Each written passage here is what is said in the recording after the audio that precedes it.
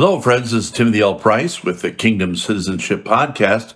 And today we have a very special interview that was pre-recorded. So it's going to be a little bit different approach than our normal podcast. In this episode, we are going to have Rollin and Sandra Miller from Mississippi to talk to us about a story about being broken into, their house being broken into, and seeing God's deliverance.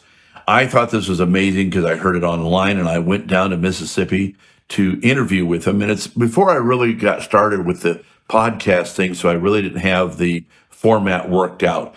The sound quality is not exactly as good as it is with the microphone here, but I hope you'll overlook that and listen to the story and listen to what they had to say, because it really brings glory to God. So with a little more ado, please like, subscribe, comment, and share this with your friends. So here we go. What I want you to do is introduce yourself. Who are you and where are you from? Okay, my name is Sandra Miller, and I'm from Macon, Mississippi. Okay, and this is? I'm Rollin Miller, and of course we're from Macon, Mississippi too. Oh, I see. Okay, so your story goes back a little ways about the break-in. Tell me a little bit about that. Well, we were in bed sleeping. We had earlier been to the church for a cell group meeting, and we had come home, and we were tired. And we were, last I looked at the time, it was 11:11, and we were sound asleep in our bedroom. And I woke up. There's a face in front of me, probably about 6 inches, and it was a man. It was a black, I knew it was a black fellow. And he did not belong there. And shortly, and he was right beside me, and he woke up too. And so he started kicking him off the bed. He went into protectionist mode, and I went into defensive mode, because he was kind of almost on top of me. We were under covers. We had an air conditioner going, so we like to keep our room cool, cold, but get under covers. And so he started battling him. You take it on. He told me if I came here to rape your wife, if you do anything to interfere with what I'm doing, I'm going to kill you. Then he did hit me with something, and he knocked me out. And when I come to, I was laying on the floor. And so I don't exactly know how, because I have no way of knowing how I went from the bed to the floor. But I was laying there on the floor, and I had my hands on the floor, and I felt the floor was wet. It's a wooden floor. And I felt the floor was wet, and I knew there was blood there. And I looked up. I started to get up, and he looked at me with beady eyes. He said, "Don't you get up. If you do, I'm going to kill you." And I was beside the bed. He had my wife on the floor, on the foot end of the bed. And I'll take it from there. Okay, you go on. So after he got him on the floor, he turned his attention to me, because he was out of it. And he grabbed me, and he ripped my clothes off, every last stitch, and he threw me on the floor. And he started to he wanted to rape me. And I took hold of his genitals, so he couldn't do anything. His man parts. Both hands. I used both hands. He couldn't do anything. And he threw me around on the floor. And somewhere in the process of all this, I knew he had a knife. About this long, 8 inches maybe. And but for some reason, I didn't like it, but it never occurred to me that I could take it away. And so I was there on the floor. He was battling me, and I was hanging on to him so he could do what he wanted to do. And I was getting tired. And one time he took my feet and put them up over my head. Ooh, that hurt. He took his fist and he beat me on the face, knocked the tooth loose. And in the meantime, I was preaching to him. And I said, you need to repent. If you don't, you're going to hell. And I was very passionate, and I didn't mince any words. I was passionate and very emotional about it. And in the meantime, I was also praying out loud that Jesus would help me. Well, then when I was laying there, Rollin started moving over there. And he was momentarily distracted. And in that moment, I was able to take that knife out of his hand. And I put it in a clothes basket that I had right beside me on the floor. And it was full of underwear, small pieces like socks. Normally, I put that stuff away after I get it washed. But that week, I was just so busy, and it was just sitting on the floor. And I looked around, and where could I hide this stuff? So I dug a hole in that wash basket, and I hid that knife. See, he gave it. I just took a hold of that knife, and just took it out of his hand, and put it in there. In the meantime, he forgot. He didn't seem to know that I took it out of his hand, I guess. He went over there, and he warned him, you stay down there. You leave me alone, or else I'm going to kill you. Okay. So he came back, and he tried it again. And I took hold of his stuff. And would you know, 3 times there was this little voice in my head that said, squeeze tighter. Yeah, I thought I was squeezing tight. I was doing as tight as I could. And I said, okay, I'll try. And that happened 3 times. And I really wondered what was the Lord doing when he told me to do it. And he knew I was doing it, hanging on as tight as I could. And fast forward a little bit, by the time I was done with, my fingers were sore and stiff. But anyways, and I was preaching to him, told him if he does not repent, he's going to hell. And anyways, I was preaching to him. Then during this time, Rollin and I were talking to each other.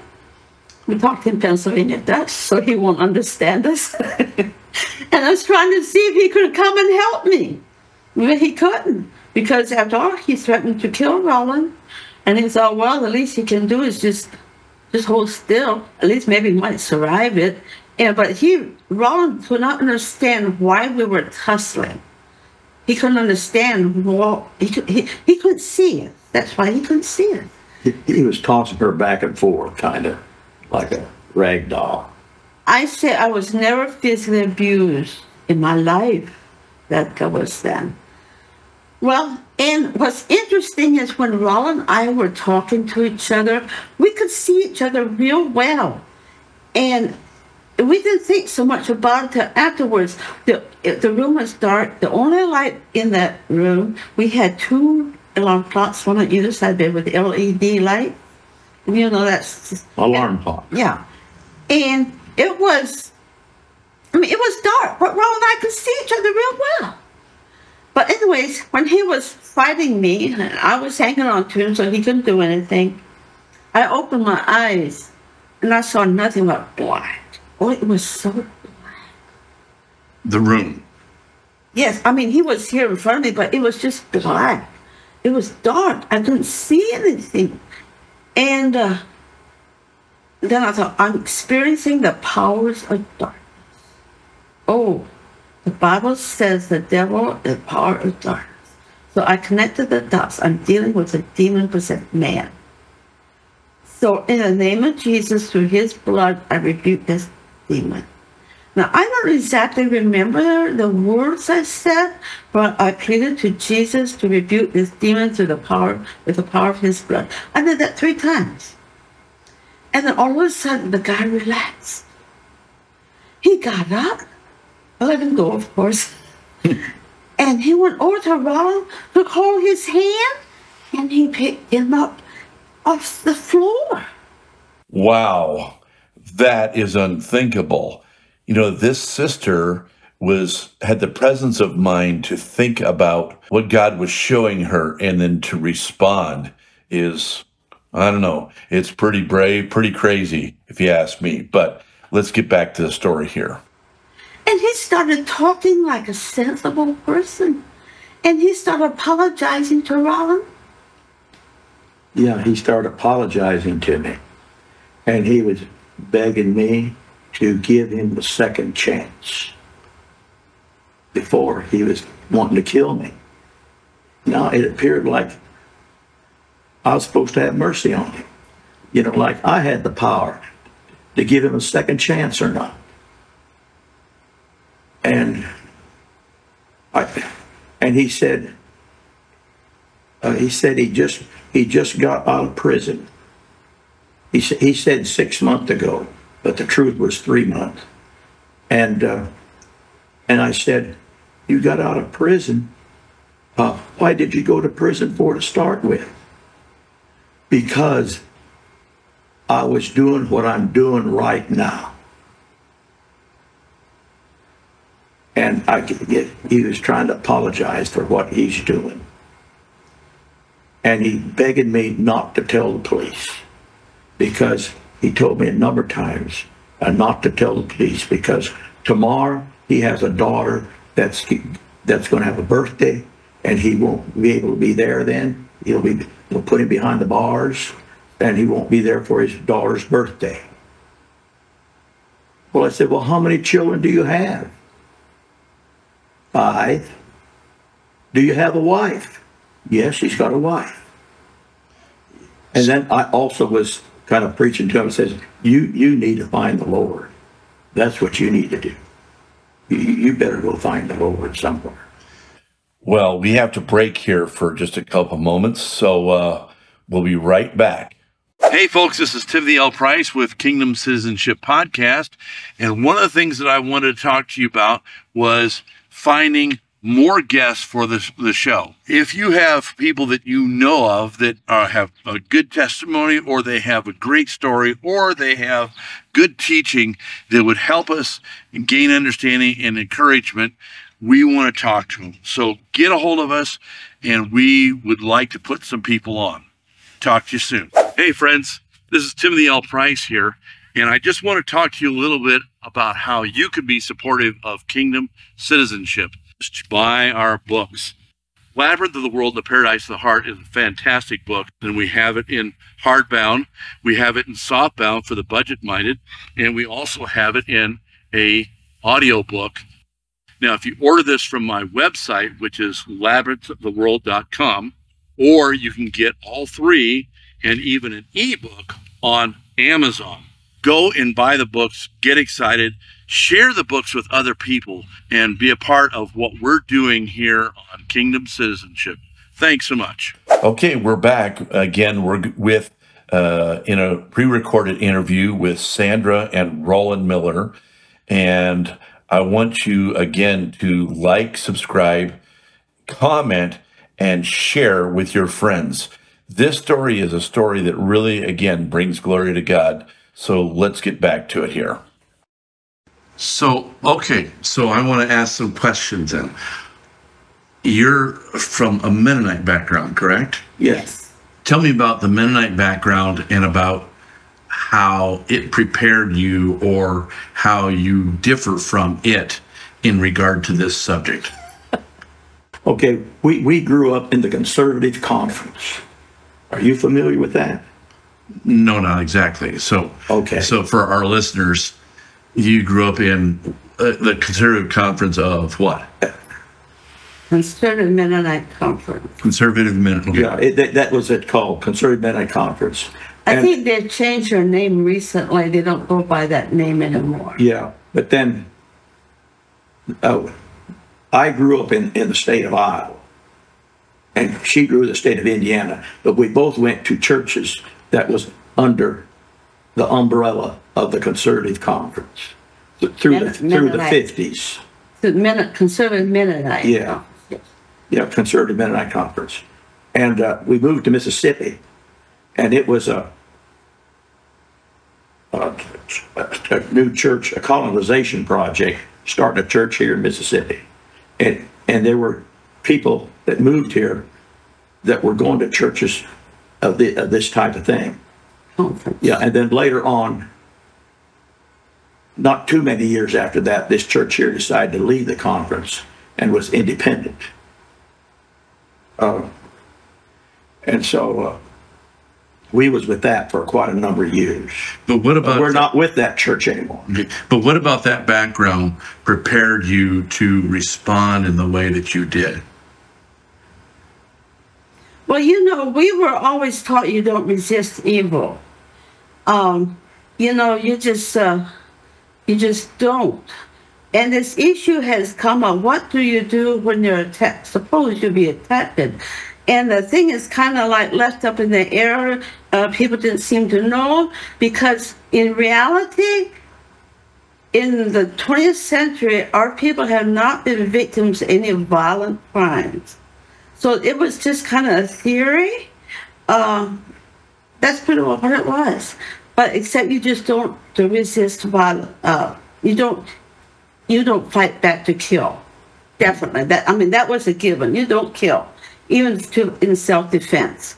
And now people talk about rape. Well, some people say you shouldn't even resist that. Now, I have something to say about that. That's personal. But now, for the prayers for this particular thing, many years ago, when I was a young woman, and when this happened, I was 75. Today, I'm 76. I took stock of my situation. I'm less than 5 feet tall. Back then, I was 4'11". Today, I'm 4'10".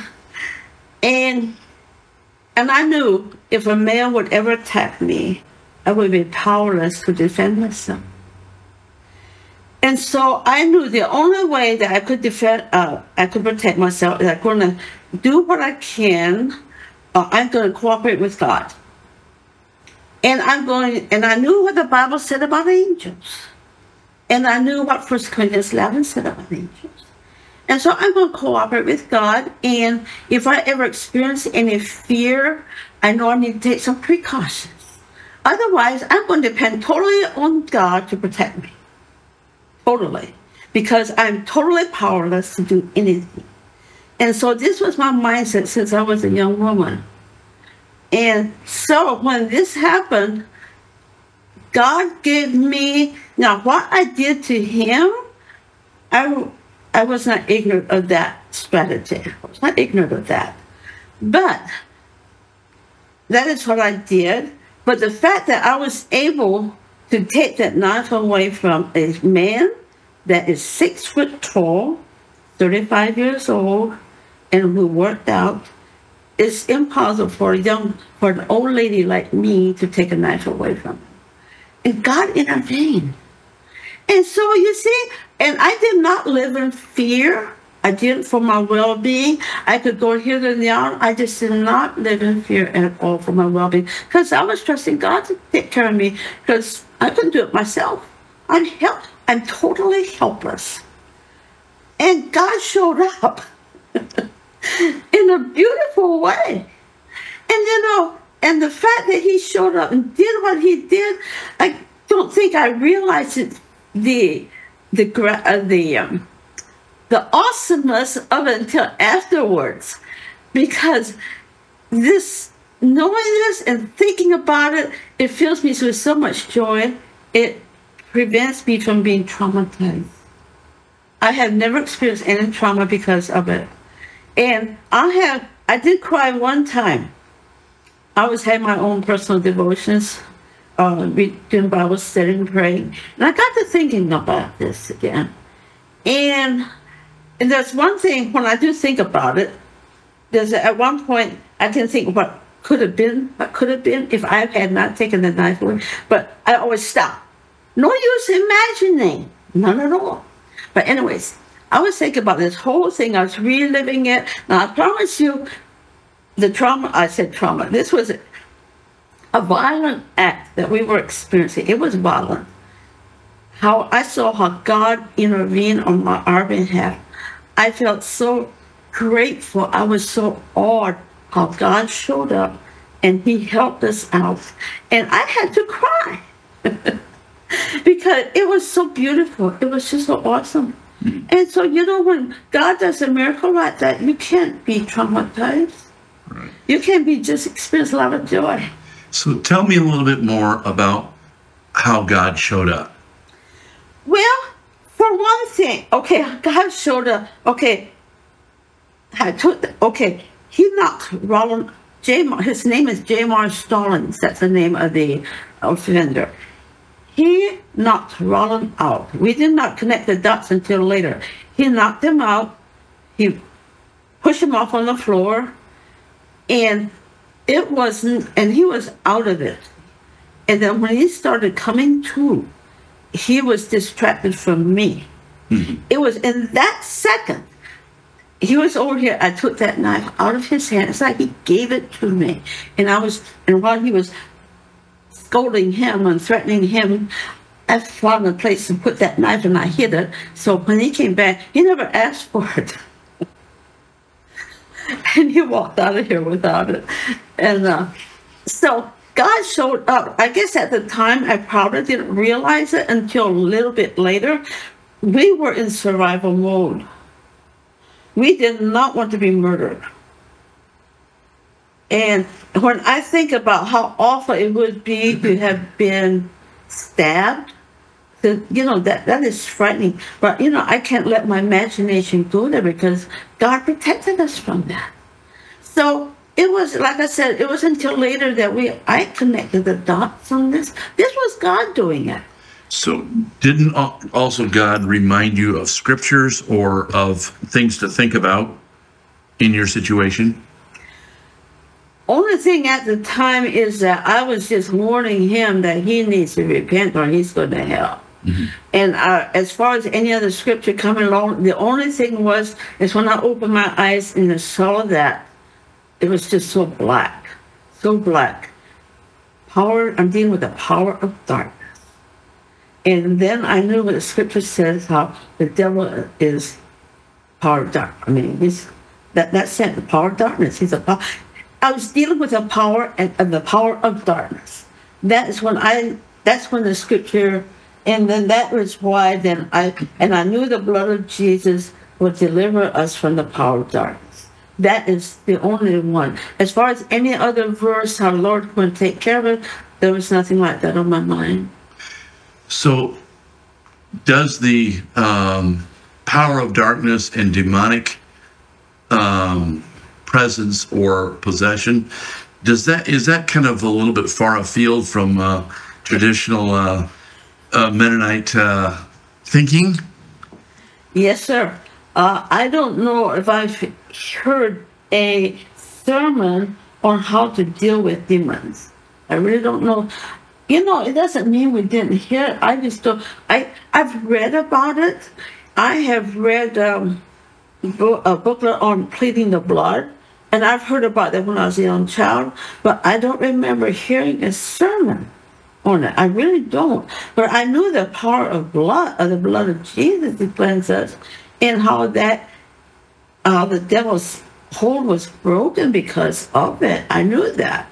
But as far as hearing any sermons from the pulpit on this particular issue, I don't remember. I don't remember hearing one. Mm-hmm. It's maybe too Pentecostal. Excuse me. No, that's fine. So you told me on the phone that you couldn't feel traumatized about this. Tell me about this. And you can phrase it in your own words. I couldn't feel traumatized about this because... Yes, it's when I realized how God delivered me. And I am always filled with so much pleasure and joy and delight that you can't feel sorry for yourself. You can't be traumatized because I just go off another direction, and that is pleasure and joy. Does that make sense?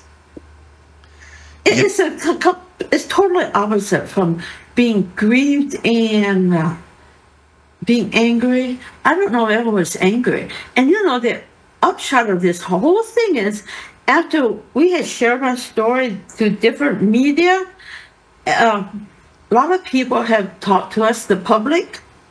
They're not Mennonites, but the public, they are probably Baptists. I just use that as a catch-all term for be they Methodist or Baptist or Presbyterian, don't matter. They're awed with what God did. They're horrified to start with, and when they hear how God delivered me, they're just, wow. And they say, I never heard anything like that before. I say, I didn't either. And, it is so gratifying to me to see how people are blessed. And, we live our lives and it's so routine. We kind of fly under the radar, and we just have our work and we just go about our business every day and wonder, what are we doing for the Lord? Is it worthwhile or anything? But this event, God allowed it. That's the thing. God allowed it to bring honor and glory to Him. And we didn't benefit anything from him. If you'd see a picture of what he looked terrible. He was all beat up and bruised up, and I had bruises too, and tooth was knocked loose, but we healed up well. But it was this whole thing, but made people think about God. And people told us that. This makes us think about God.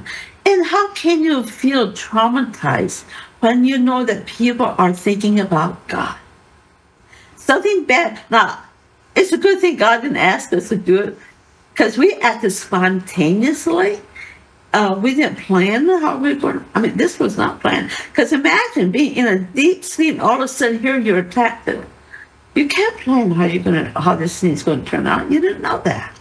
So, what would you tell another woman who maybe actually was raped and maybe was traumatized? What would you tell her? That is a good question. I don't know. I guess I would feel like if God allowed it to happen, what you need to do, step back a little bit, get right with the Lord. Walk with Him. That is what you need to do to prepare for whatever happens. And then take this thing to the Lord. Take this thing to the Lord. Tell Him how you feel. And don't leave until you get satisfaction from God. That's not a very biblical term, is it? Until you feel like God has heard you and He has spoken to your spirit or soul.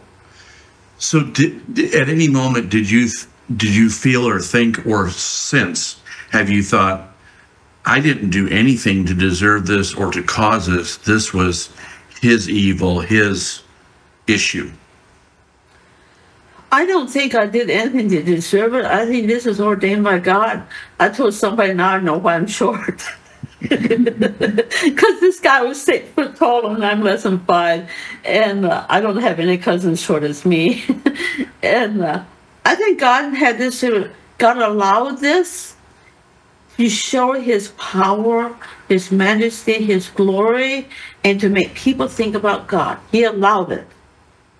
But He cut it short. That's when He showed up. I think He was there. I think there was an angel there all the time. I didn't see an angel though. But God was supervising this. Mm-hmm. I'm confident of that. So do you think that other people who have been through similar or maybe worse can learn something from your situation or story? Okay, maybe I should say this too. We had a 25-year-old daughter that succumbed to glioblastoma. That is a brain cancer. It killed her. And when I found out, her doctor told me that she has only a short time to live, I cried hard for 2 days. I cried hard. And I decided, I'm going to have this thing out with God. At the time, I was with her and her husband, my granddaughter. He was 700 miles down the road. And so I spent time with the Lord on that. I didn't even have the faith of a mustard seed that God would heal her. But spending time with the Lord, I became away from that. I got peace. I knew if God were to call her home, he would be there to comfort me. But in the meantime, live life to the full each and every day. And I did that. I never was traumatized since then. When she did die, what God did that night, she died in the afternoon, and Rollin was here in Mississippi. I was in Indiana. And that night when I went to bed, the Lord did something special.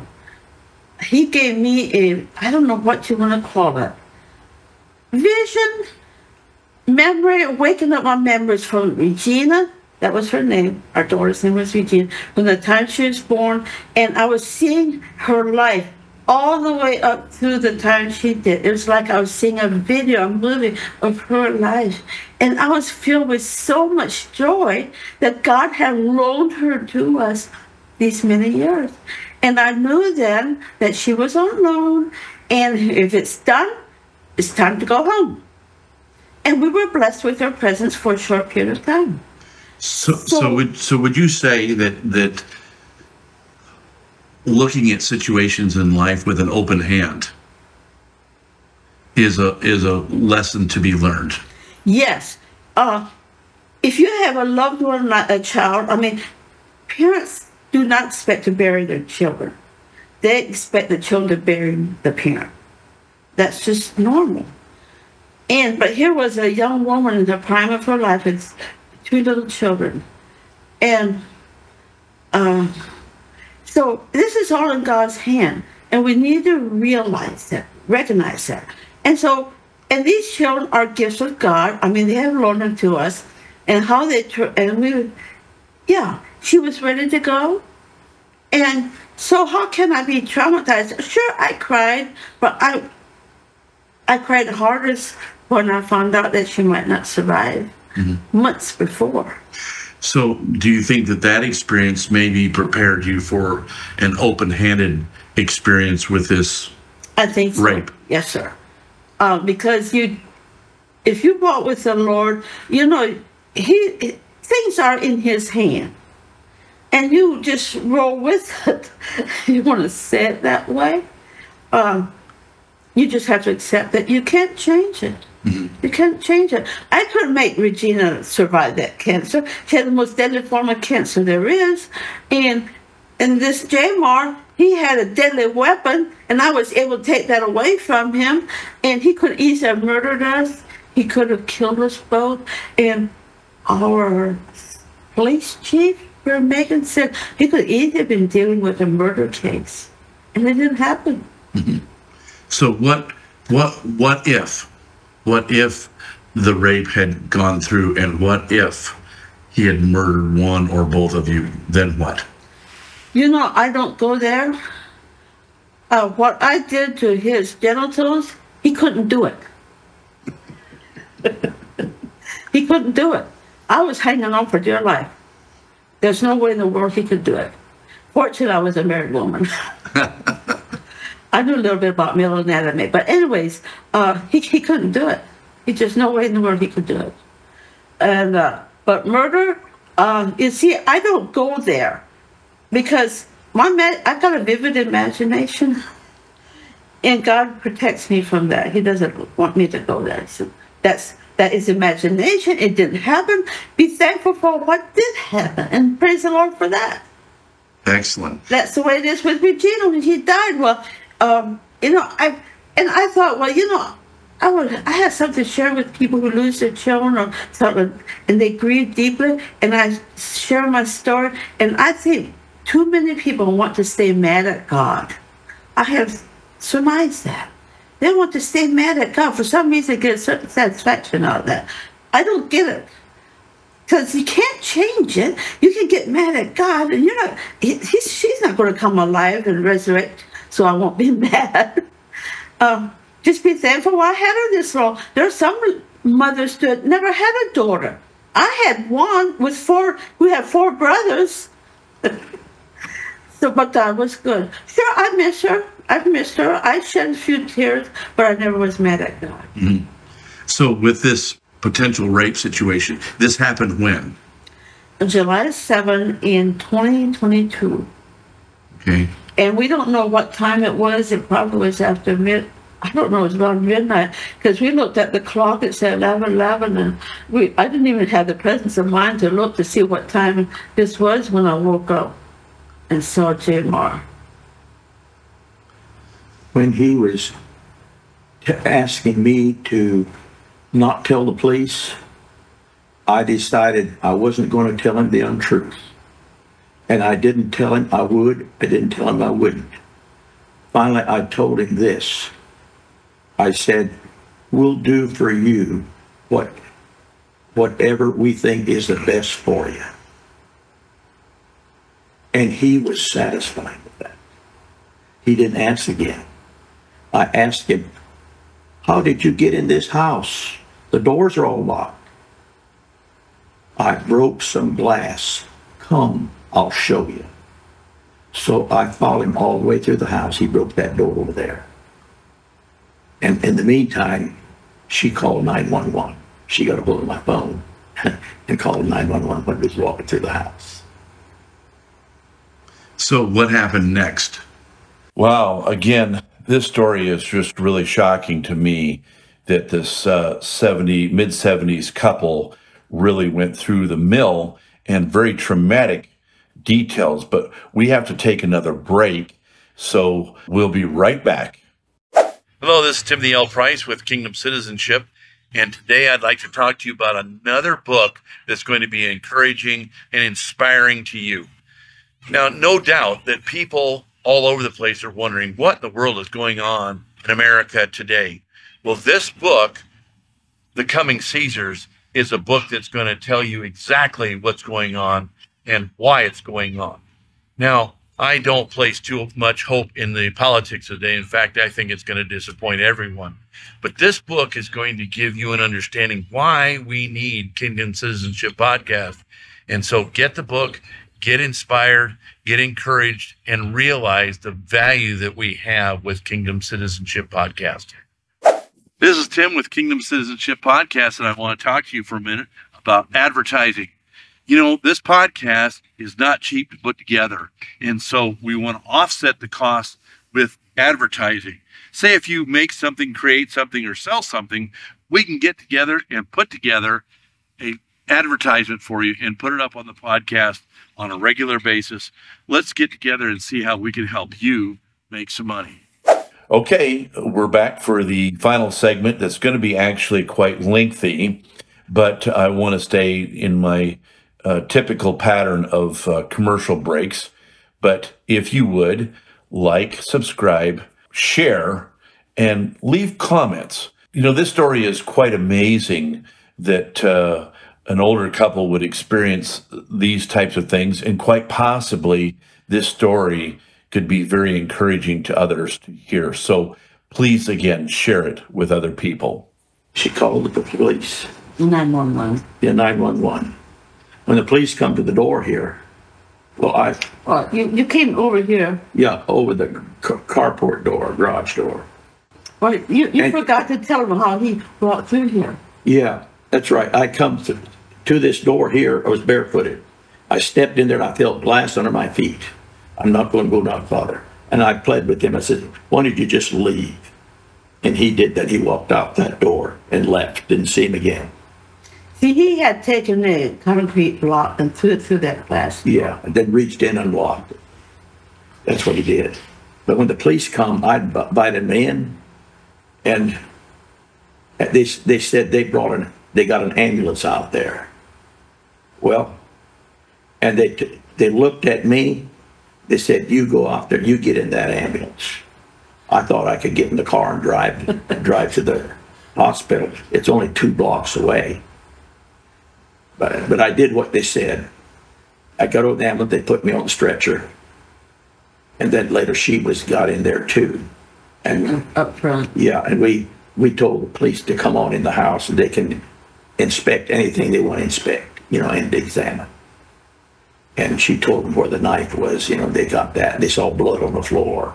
But there's one thing that's very important on a situation like this. Don't go and destroy the evidence before the police get there. Make sure you don't destroy it. Leave it alone. Leave everything alone. Mm-hmm. There are some cases where what happened, where it was destroyed, and it's very Tampered with. It's very frustrating to the police. So now, looking back on this, was this embarrassing? Mm-hmm. We couldn't help it. No, as far as one thing is different. We've been on a rape.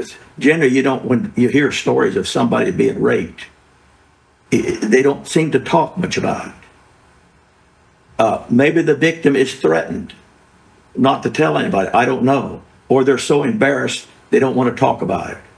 But we've all been very vocal about it. And she wrote the story up. And what I'll tell people, this is something, this is nothing about the great things we did. It's what God did. That's what we want them to look at. Not what we did, but what God did. So what has been the response? You said that there has been some interest. Yeah, well, people have told me too already, that this makes people think about God. I had a customer in my store just the other day that lived in one part of the county. I know sometimes they hesitate how to say it, but they want to bring the subject up. But anyhow, she told me that she's been rereading this story a number of times. And I told her how when we asked Jesus to get rid of this demon, it all appears like this demon left right then.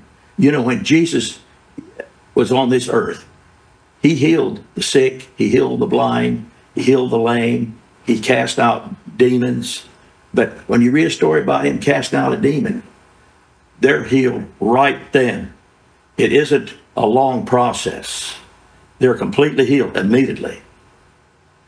And that's just about the way this is. It ain't, we don't have any power to put this devil.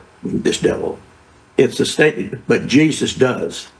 He has the same power today as he did back there in the New Testament. So you guys aren't closet charismatics, are you? Is that what you call it? We don't know is that what you call that? Yeah. Charismatics that believe in casting out demons and stuff like that. Well, it's right in front of our face. How can you help from believing something? Yeah, it was instantaneous. No. It was so sudden. He just suddenly just relaxed. It was just like that. Like flipping the switch. It wasn't a process. It wasn't a process. It was instantaneous. But where did you learn that this kind of thing would or could happen? About the demonic? Well, I have read charismatic literature way back. We have, and they talked about that. And some non-charismatic literature too. I remember we having a booklet about the power of the blood, and he talked about using that in fighting evil. And I have read also about the occult and how you fight people who are possessed with the devil. And I don't know I don't think that was charismatic. It was, I don't know what church affiliation this writer had. And so it was but it didn't interfere with our Mennonite. Well, we didn't talk much about it. We didn't have to. It's just something I just kind of knew. Mm-hmm. And but I knew what the Bible said about the blood, how it overcome the evil of the devil with it. And I haven't thought about pleading the blood in a long, long time. But so God put that in my mind. Well, when Jesus died on the cross, the power of the blood was there to save us from sins. In Revelation, there is a verse saying when Jesus returns, he'll fight he'll be fighting Satan by his name and and also by his blood. Or the people that were saved because of that. Something like that. Yes. But in the New Testament, when Jesus was this earth, he didn't heal people that saved by the power of his blood because he didn't shed his blood yet. Excellent. Okay. So is there anything else that you would like to share with people about your situation or the fallout from it? The fallout, that would indicate there could have been some negative consequences? No, I mean, just the fallout, meaning what's happened since.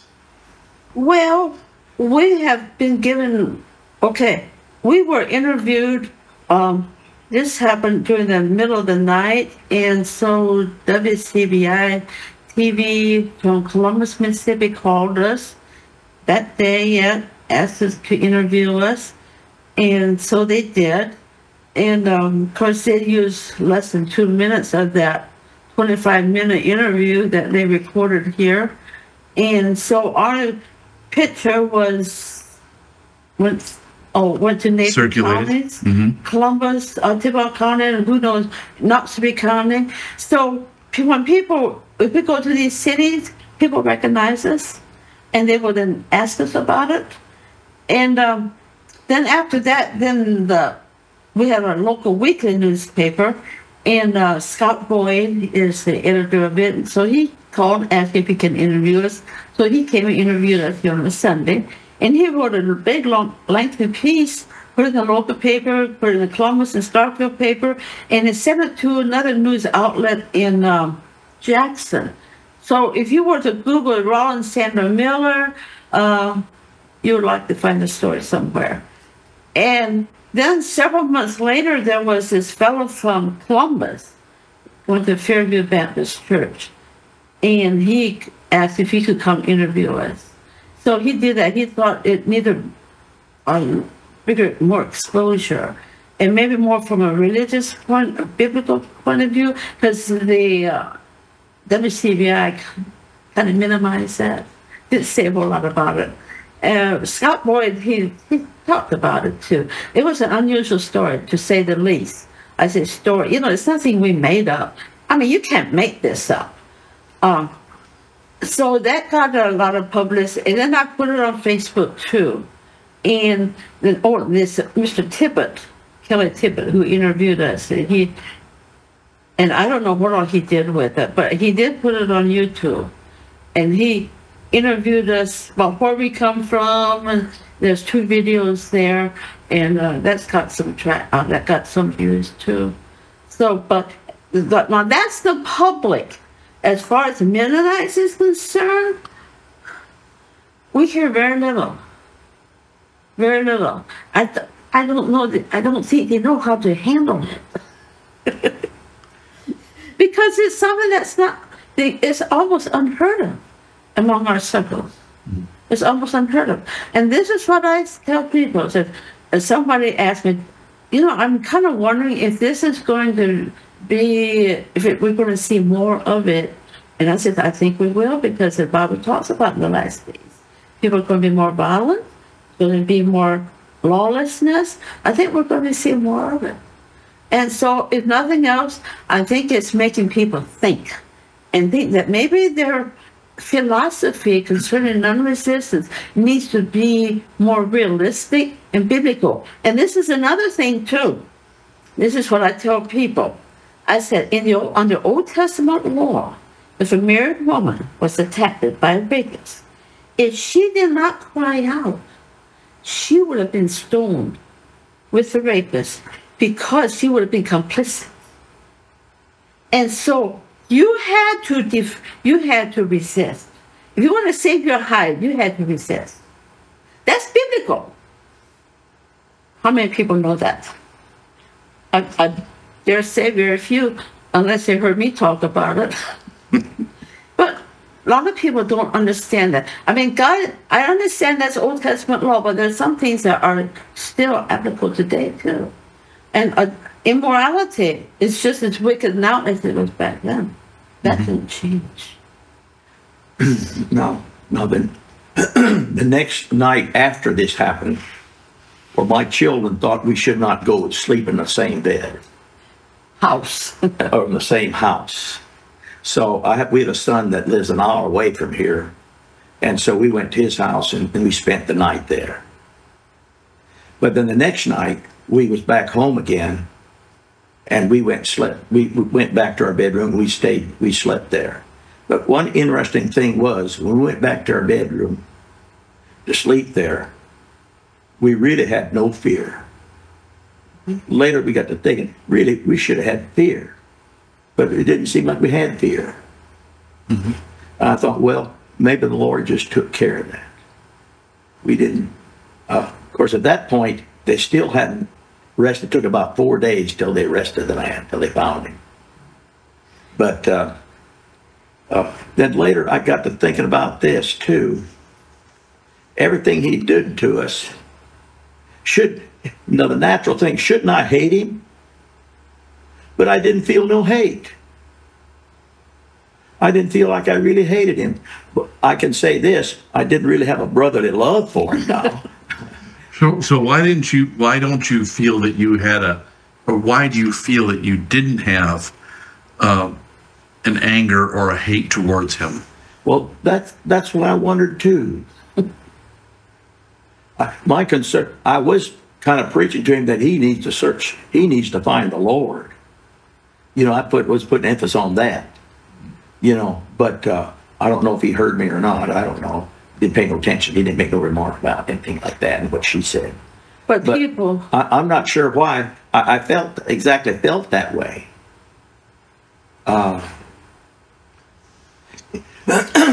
Is it different? You know, when a person becomes a Christian, he's supposed to be filled with the Holy Spirit, and Jesus told his disciples when they left, you know, when the Spirit's going to come, and he says you're going to be in front of rulers and tyrants and be persecuted or whatever. He said, don't plan what you're going to say. The Holy Spirit will tell you what to say. So I thought, well, maybe that's what was happening to us. I really don't have any other good answer. You were looking, though, for God to provide. I guess that's what we acted spontaneously. Because I also cried. We was at one point there, and I thought he was going to treat her pretty rough. I didn't know I was afraid maybe he was going to start beating her in the head. But he really didn't. Well, he did hit me. He did one time. And so I just was crying to Jesus to come and help us. I didn't say anything about the word blood. She did. But I was asking Jesus in his name to come help us, because I didn't have no way to turn to. If I'd got up, he'd kill me. And I knew if I'd be dead, I couldn't help her. So all I could do is just stay there. You know. Wow. But now he had the potential to kill somebody.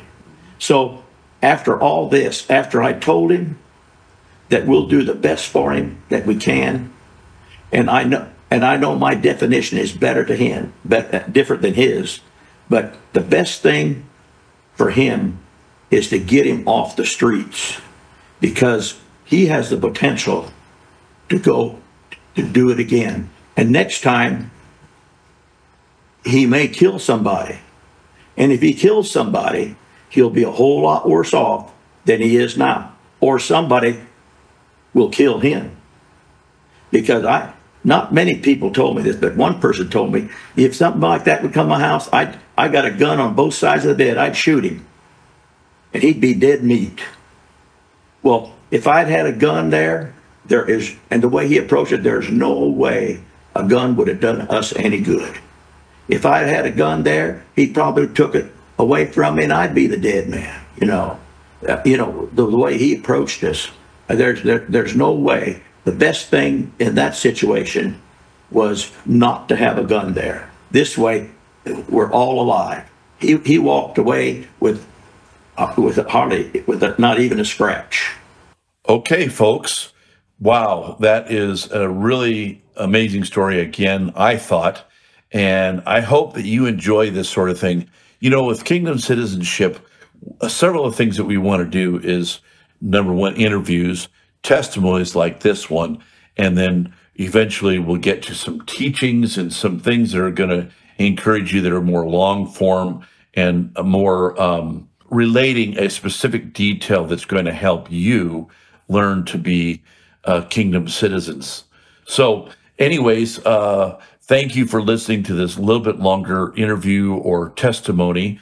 And I look forward to more people signing up with us and spreading the word about what we're doing. So we'll talk to you next time on Kingdom Citizenship Podcast. Thanks so much.